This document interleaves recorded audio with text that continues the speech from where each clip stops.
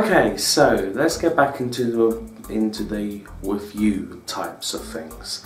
Now, I have reviewed Kingdom Hearts 3 and I'm needed to review the other games, but I won't be reviewing just the games. I will be reviewing the collections because I've not got no time for that, but that will be in other videos. Today we are reviewing Kingdom Hearts the VR Experience Part 1, and reason being this is a Part 1 is because in the description of the PlayStation Store it has confirmed that additional scenarios will be added via an update within this year.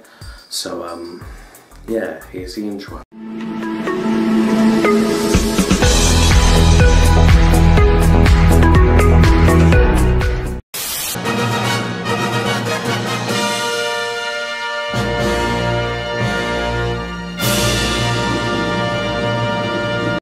Previously announced at E3 and then delayed at least 2 times, it was first released in Japan in January, but then a month after that, in February, it was officially released and it had English voices and English stuff all around.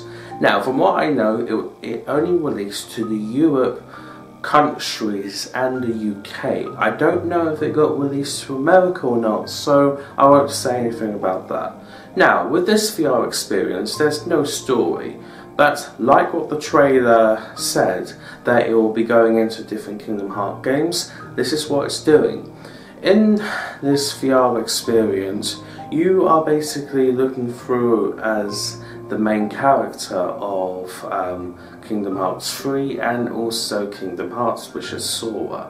It plays the starting point, it does, of one of the scenes from Kingdom Hearts 3 and also 0.2. And then it switches to Kingdom Hearts 1, where you're on Destiny Islands and it plays a couple of scenes, and then it has this lovely showcase and then you're done, but you get a little glimpse of what Twilight Town will look like. Okay, so overall, what do I think about this? Well, when I first heard about this coming out, I was so goddamn excited because after coming off Kingdom Hearts 3, I just wanted more, and we got more. If you're wondering if this is a paid thing or a free thing, you can download this for free.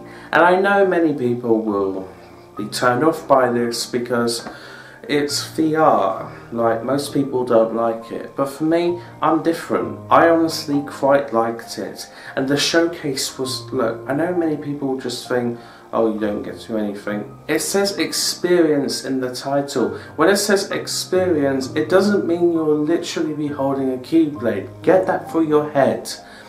But anyway, I love the showcase.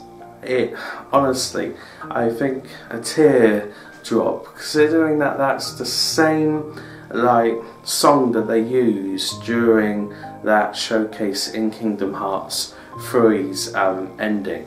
But look, what do I give this? I give this a 9 out of 10. It's not perfect, but we'll see how things go. Anyway, thank you guys so much for watching, and I'll see you on the next one. Peace.